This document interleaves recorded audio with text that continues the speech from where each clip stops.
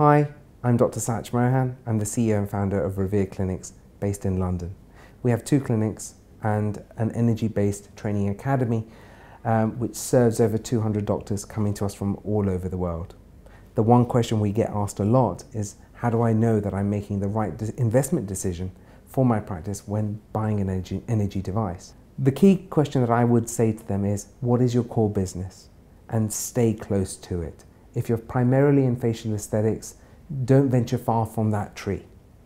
When we look at EndyMed, we saw that there would be a whole group of patients, a whole cohort of patients who would not want to have needles. So we thought we need to have a solution for them. And it was nice and easy. Finding 40 patients who wanted skin tightening were able to then pay off our device. Then we were able to reinvest. We then reinvested in the FSR, fractional skin resurfacing.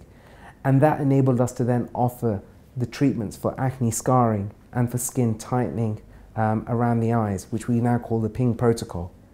Fast forward another 6 months, and then we've invested in the intensive and the body hand pieces, which then allow us to then look at body treatments.